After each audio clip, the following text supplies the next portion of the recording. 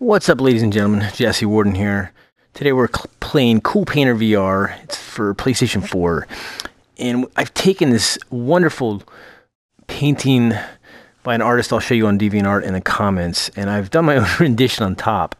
And I thought this was an amazingly fun way to paint, where you just paint over top of some of your favorite art, but you can add depth, right?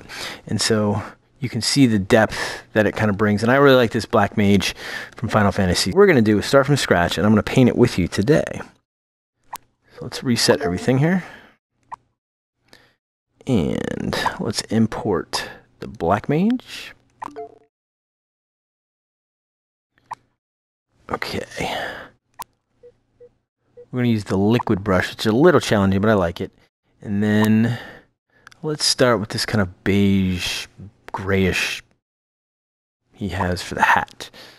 And we'll kind of start far out up here because we want the hat to be over top of his body. So his hat and his clothes, you can see it's kind of 3D. It's going to be over top of his body here. So let's do this over these two sections here. And also you can do stippling with this brush too, but we're just going to do the strokes here. And we'll go here for the same color. We're going to add some black there in a minute. Okay. And let's add a little bit darker there. Add it right behind it. Intersperse it there.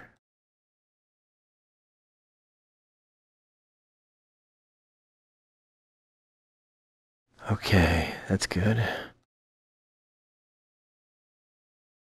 Cool. And let's get a kind of brighter beige here. They've got, notice, like a pink there. Do you see that? It's crazy pink. Let's add some oranges. Right, they got a few there. We'll hide it behind the gray. Okay. Let's see if we can find this kind of weirdish pink color they got going down there. It's almost like up here, but it's orange. I think if we add kind of this orange here, let's make it a little washed out.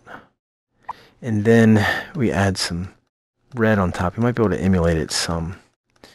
But for now, we'll just do some orange and beige tones.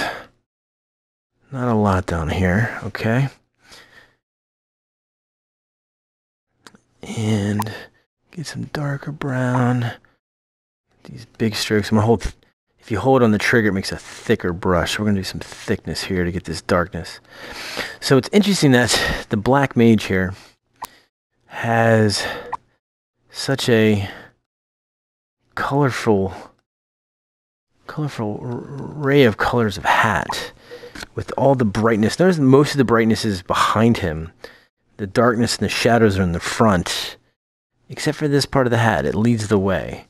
It's all about the darkness being centered within him. I know this is me reading a lot into the original artist's rendition, but I like what they did here. I like the things that it implies a lot.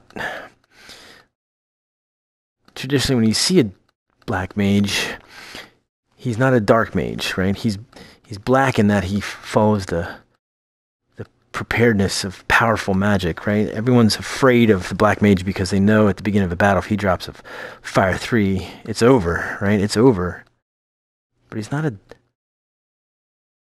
dark mage, right? He studies the dark arts, but he himself is positive and works hard. I always liked how the Black Mages did that. They were devoted to the hard study of using that ultimate power. They were willing to forego being weak because they knew that if they worked hard enough, they would get very powerful magics. Now, this is a very dark gray here. You notice this? So we're going to overlay a lot of whites here. Let's see if we can.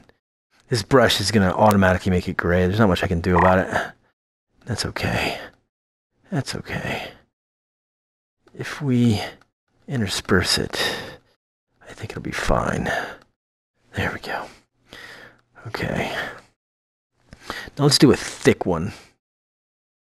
All the way to give ourselves some guidance here.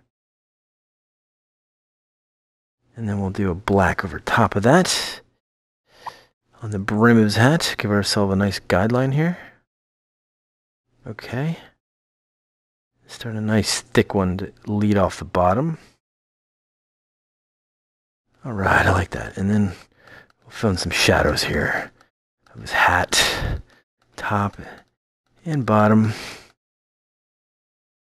Okay. Cool. And let's go ahead and put the guides there for his bandana.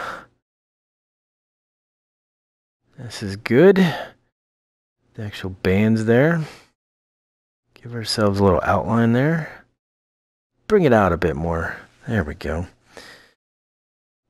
We'll get ourselves a...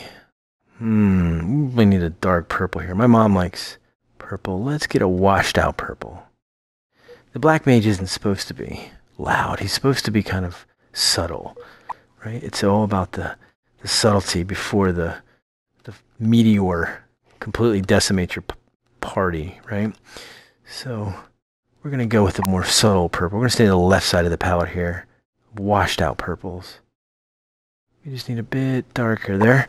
All right, so we're going to start. Let's start with a dark one on the left here. And we'll work our way to a brighter purple on the right. These are almost black. We'll slowly increase our way up right as we go further right here.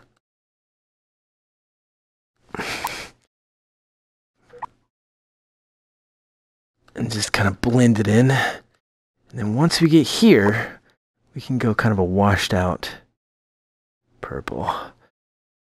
Right? Because he's got the white mage behind him.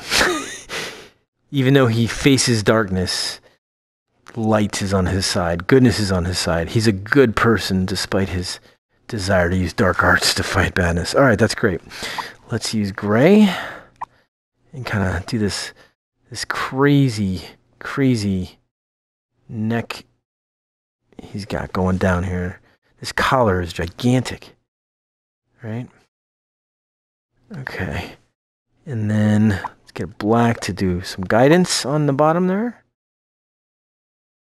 Yeah, nice and thick. Okay. Now the embroidery is tricky, so let's do a little washed out bright color. The original artist used kind of a grayish. I want to use a really bright pink. It's hard to do it small here. You have to give the controller for the PS4 time to catch up. So we're going to give it time to catch up here. Because I really want these intricate curves that illustrate there's more to the black mage than just Fire 3. He's a very intricate character with a lot of things going on. Why did he choose to do dark magic instead of light magic? Why did he not decide to heal? Why did he want to help his party by destroying destruction magic? These are what we want to know, and this lets him know that he has class as well. He's not just a brutish mage. All right, let's get some darkness to do the belts. We'll do the black first, and then we'll put the actual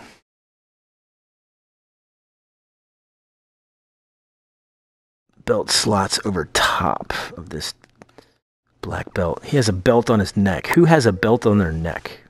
That's crazy. All right, and we'll go over this here. Go up and sideways to accentuate it. So go up and down and then side to side.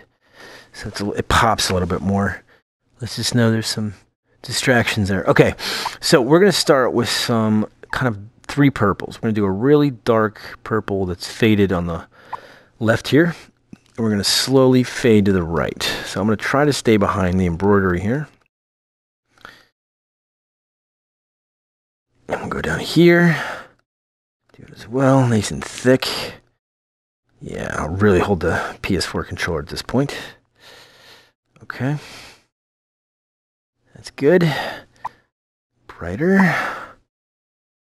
Ooh, a little too bright, Jesse. There we go. This is good. Nice and purple. a really thick cloak to protect him from burning himself or icing himself or electrocuting himself, I guess. Not really sure what this is made out of, but whatever it is, it's special. It's a sign of his order or her order. All right, this one's kind of like a blue. You notice that? It's not just a purple. It's kind of like a blue. We add a little bit of blue. Why not? We can finish with the lighter blue. Let's get this going. Blend this in here. Go to a brighter color. And then I'll kind of see how close can we get to blue without making it super blue. Yeah, that could work. That could work. Okay. We can do that. It's dark. Let's make it a bit lighter. Okay. This is good. Yeah, we don't bother the embroidery. And just a little touch up on the hat here. Let's get that brown again. I don't know where that brown went, but we're going to try this brown, this peachy brown here.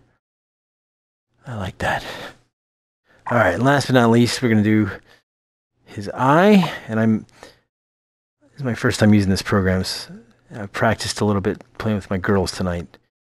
But the eye never really works out well because it's kind of like a glowing orb, and I haven't learned all the brushes. So for now, we're just going to do a circle, a very white here. And then we're going to add touches of the yellow, of the power that glows outside. Right? Add some grays back. There we go. Make that a little more subtle. There we go. And that is our Black Mage. Just one last thing to add, and that is the chain here. We'll add this nice little chain. Gotta be very delicate to get the brush to. You just gotta be patient for the chain links to work. And then we'll do a thick brush right down. There we go. And there you go. Voila, there you have it. There is the Black Mage. It looks more like a Darkwing Duck rendition, but I like it.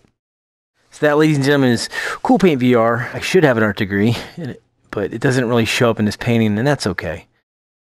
It's all about creating. A lot of times you're just creating for yourself. It's very therapeutic. It feels good to make something for you to enjoy it. It's not necessarily for everybody else to enjoy it. I hope that was as relaxing as it was for you as it was for me. And I highly encourage you to check out CoolPaint VR. It's on PS4 VR.